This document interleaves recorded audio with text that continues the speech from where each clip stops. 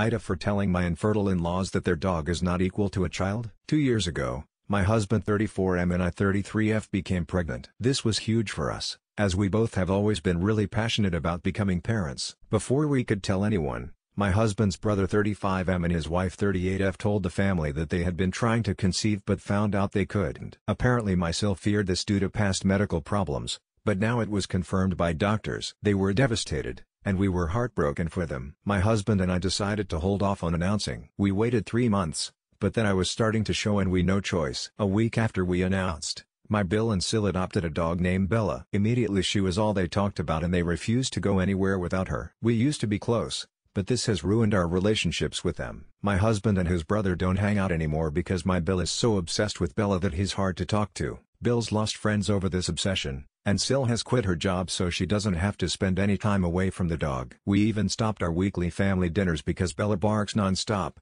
pulls food off the table, bites, etc. She's a nightmare. Plus my husband is allergic, and can't be around her for longer than an hour anyway. Bill and Sil call Bella the first grandchild or the first last name girl. There hasn't been a girl born into the family in 5 generations, which bothers me because my daughter is those things, not the dog. They think my daughter and their dog should be treated equally, and get upset when they are not. Even when I gave birth and people were reaching out to check on me and my daughter, they sulked and made a long post on FB saying they were hurt no one had done the same for them when they adopted their dog. I've been biting my tongue about it for over a year because I know that they are coping with an extremely painful situation, but this week I finally snapped. Recently, a relative invited us and baby to their wedding, but told my in-laws explicitly not to bring Bella. On Sunday, as my husband and I were just about to leave his parents' house, I heard Bill say that if his dog wasn't invited, then my daughter shouldn't be either. Why should they get to bring her if we can't bring Bella? They say things like that all the time, but this time I finally snapped and said, because Bella is a dog,